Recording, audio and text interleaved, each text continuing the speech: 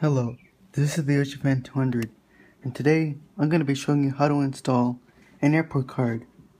Now this is one of the easiest ones that you can get. So make sure you have an AirPort card. If you already do not have one, make sure to purchase one on Amazon, eBay, or whatever seller that is selling one, and make sure to have this ready. Now, before you install, make sure your iBook has these little tabs over here. Click on each of one of them, which is on either side, and that will release the keyboard, which you can lift up and remove. Now, you will see that there is no AirPort card installed. Remove this part of the frame to insert the AirPort card in. Now that that's out of the way, make sure to grab your AirPort card and make sure that you have the antenna on.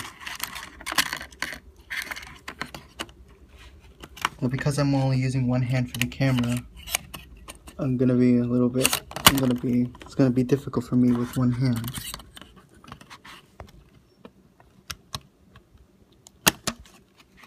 It should look like this. Now before you install it in here, do not install it like this, just insert it like that. It will not fit. Turn it the other way and then insert it. Make adjustments to the antenna. So now, inside this little thing, just insert it until it fits in. So now you can close the little tab.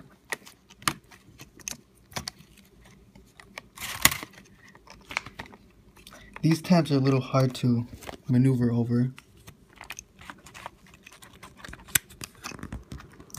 You can also use it without the thing closed, but there we go.